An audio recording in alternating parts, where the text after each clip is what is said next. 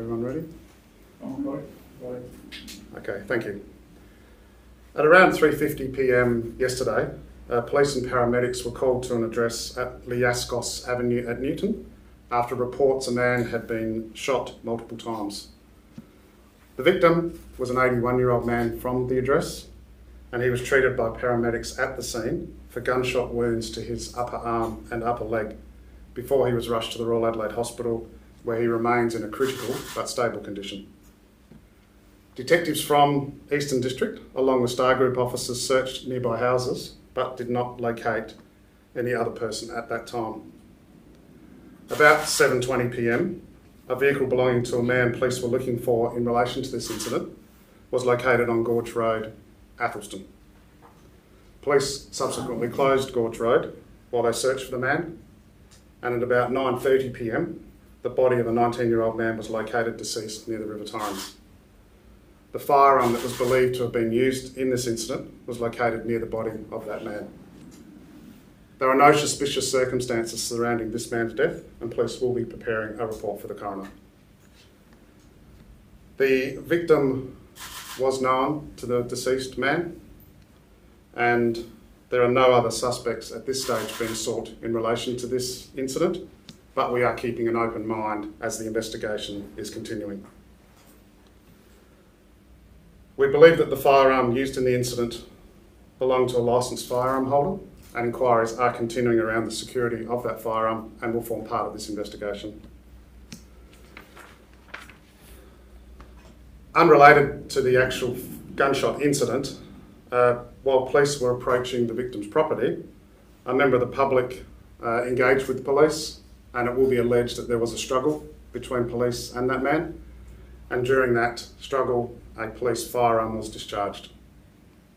I can say that that discharge of the firearm was not intentional, and that an internal investigation is currently being conducted in relation to the circumstances surrounding that.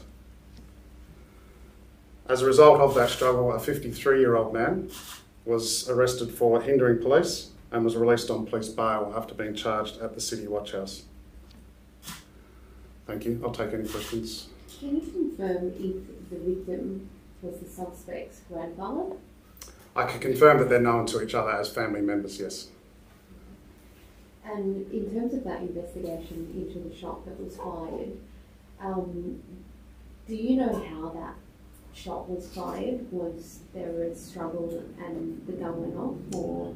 Yes, there was a struggle, and during that struggle the gun discharged.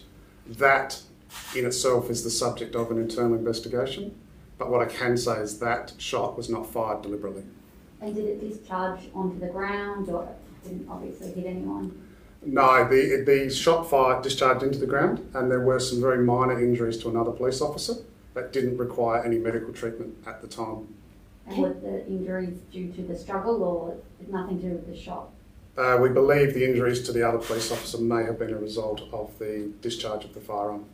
Can you tell us the type of gun that was used in the shooting, and also explain how this 19-year-old boy came to possess that gun?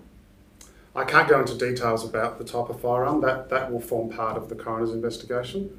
And again, how that 19-year-old man came to be in possession of the gun will also form part of the coroner's investigation. Did the 19-year-old man live at the address that the incident occurred at? No. Did he live next door? As I said, they are related by family. I won't confirm his actual address for the sake of the family. You said the gun came from a licensed gun owner. Was that in either of those houses that the incident occurred at? Again, that will form part of the investigation.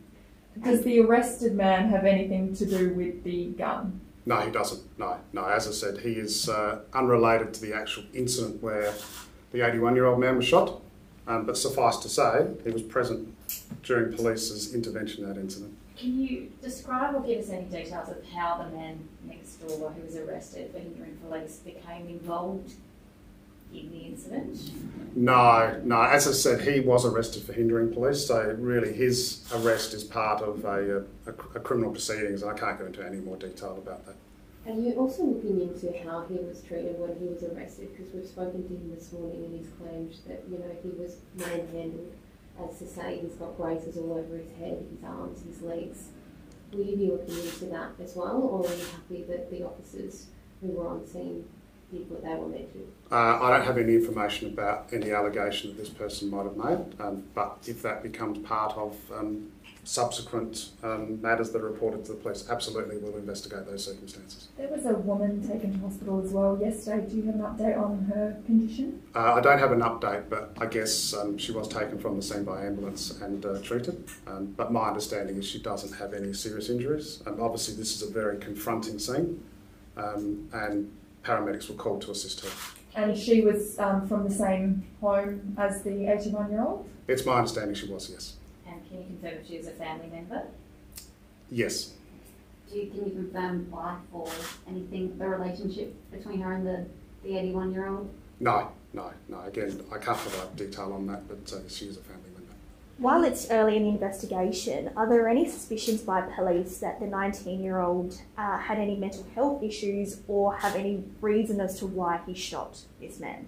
No, I can't comment on that. Again, that will form part of the coroner's investigation. Were there other people present at the time of the shooting? I don't have that detail, I'm sorry. Are you looking at laying any other charges in relation to this investigation to do with the shooting and the 19-year-old? At this stage, we don't have any other people of interest in relation to the actual shooting, but the investigation, as I said, is keeping a very broad perspective on the types of things that may come up during that investigation. So, How is the family today? this is a very traumatic circumstance. It is a family member that has been involved in this, and absolutely our hearts go out to them in very difficult circumstances. So, thank you very much. Thank you.